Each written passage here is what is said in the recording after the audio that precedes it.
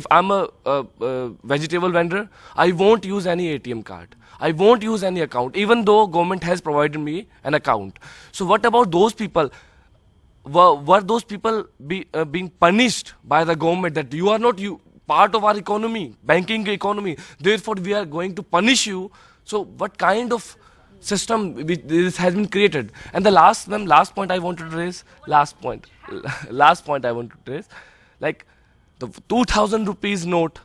I was talking to the third highest position RBI person. He was telling me that yes, the action is good. Even I say action is good, but the 2,000 rupees note came earlier than 500 rupees. That is kind of idiotic, I think, because you don't have 100 rupees note in circulation. So how will you change the 2,000 rupees? There's news are coming that in rural area nobody is going to use their ATM because they know there are only 2,000 rupees not there. So simple is like my question is from the marginalized section, the informal economy. Many of our MPs, even if you want to exclude me, many of our MPs are also from the marginalized sections. And that can be done. All right. Symbolic representation. Excuse me, are you undermining the importance of Indian electorate? Reserved sections are there. Yes. SCs, STs, minorities, whether from one party or other, they're all there. So you may be saying also the constitutional provision is a propaganda? Reservation is a propaganda? I mean, excuse me. Ma'am, constitution is not propaganda.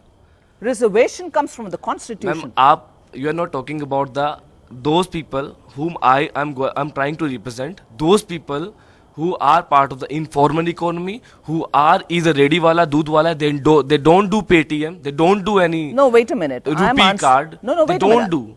And for an example, ma'am, there is a jhuggi near to JNU. मैं वहाँ जाकर आया. I found that those people has earning of more than 2,50,000. You should have some time for others to say answers, you know. Okay, your observations are important. Your observations are important, but so should others' viewpoint, yeah? Where did you give me a chance to reply? You seem to be taking the mic to tell me, no, sorry, you don't know anything, we know everything. No, there are members. I'll just answer him and come back to you. Go ahead, yeah. I'll just answer him and come back to you, please. Yeah, all right? Sure. There are members of parliament who are elected and who come from, if I understand your language right, marginalized sections. That doesn't matter to me. If it is serving the interest of... Excuse me, you seem to be refuting everything I say. Go ahead. Ma'am, please go ahead.